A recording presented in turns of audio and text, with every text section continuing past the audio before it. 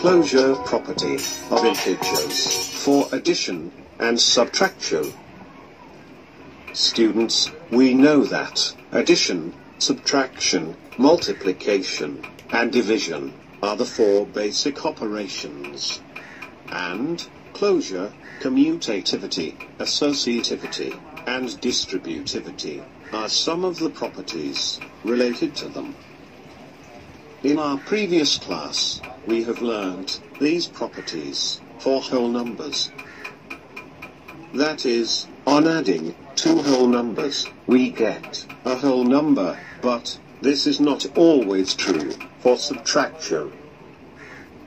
For example, adding 9 and 15, we get 24, which is a whole number, but subtracting 15 from 9, we get -6, which is not a whole number.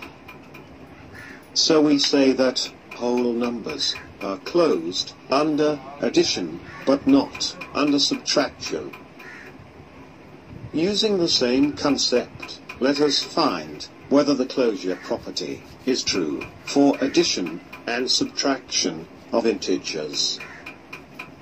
For this, we consider some examples of addition and subtraction.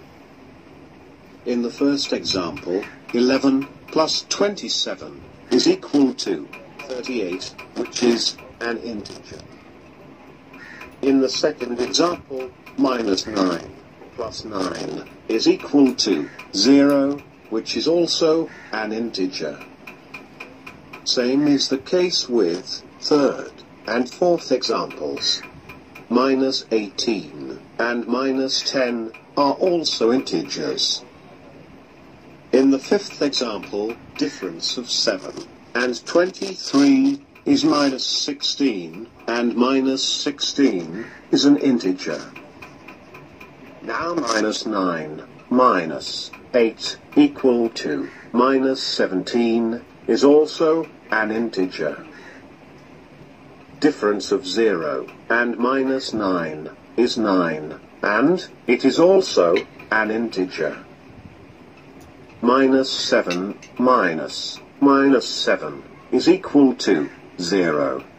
So, this answer is also an integer. From the first four results, we conclude that addition of integers gives integers.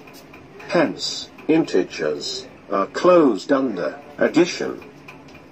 In general, we say that for any two integers, a and b, a plus b is an integer. From these four results, we conclude that subtraction of integers gives integers. Hence, integers are closed under subtraction. In general, we say that for any two integers, a and b, a minus b is an integer.